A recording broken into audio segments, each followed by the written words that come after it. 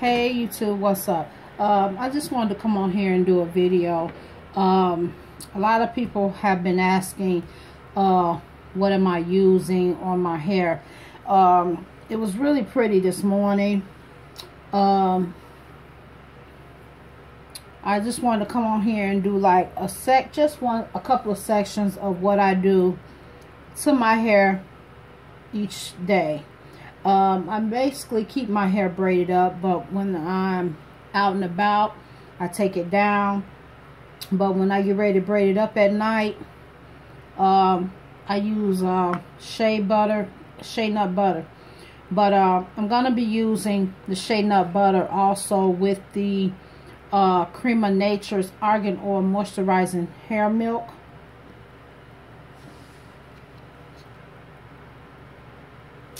And I use this shea nut butter that I purchased from the beauty supply store for $8.99. So this is all I do,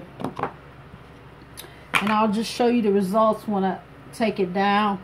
I'm gonna be going down south Wednesday, so actually my hair will be braided up until actually Friday, because I'm in a photo shoot down there. So it'll be up until then, so it'll be really defined. So what I do is, I don't know, I always just have my hair parted in sections with my hand, and it always comes out perfect where, you know, the part is all the time. And I just take that section and I pin this back. And so what I do is I take the shea nut butter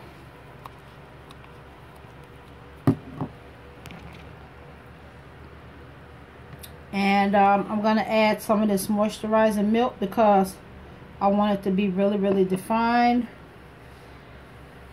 And I don't care about the shrinkage or anything. So I basically, you know, you're supposed to go from root to tip, but I do mine different.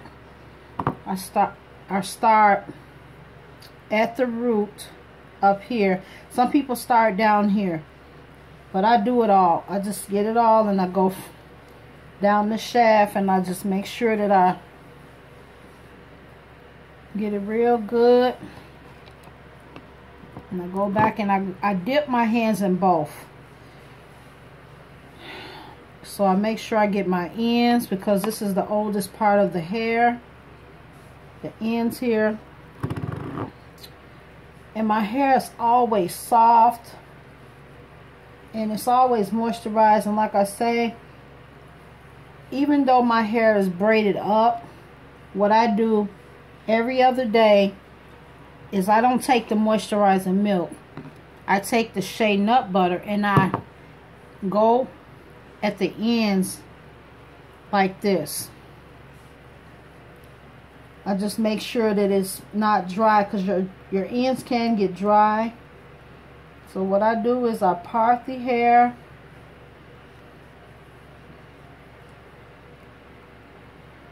And I won't be on here long. I just wanted to show you guys what I do, because some people have been asking me.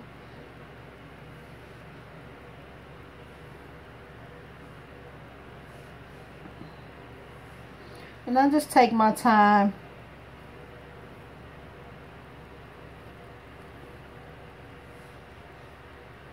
And if I need more of any of the product, I will dip my fingers back in there again, and which I always do. And I don't braid it tight, real tight, but when I start braiding it, I make sure that I braid the braid together kind of really tight. And I dip in there again. And I hope you guys can see this, but I just wanted to come on here and show you this one little piece that I'm gonna do. I'm not gonna stay on here all day, but some people, and then when I braid, I make sure that I braid it really, you know, tight like that. Not the top, but when I'm braiding the braid. So when you take the braid down, it'll be really, really defined. Real defined. But today it was really, really warm. My hair was really defined, but it was only braided up for one day. But like I said, by it being braided up today, tomorrow, Wednesday, Thursday, and then my photo shoot is Friday, it will be really, really, really defined, because I'm going to Mississippi and I know it's really, really hot there. So I know my braid out will probably not be a braid out. Oh, sorry. I know my braid out probably won't be a braid out after a couple of hours. It'll probably be looking a mess. But like I said, once the photo shoot is over and everything, I'm going to braid it right back up for the next day, because we're going to be doing a lot of stuff down there. And I'll be down there till like Sunday or Monday. But yeah, I want to make sure it looks real, real good while I'm down there. So what I do is I take a little of the moisturizing milk, dip it in the shea butter, nut butter, and I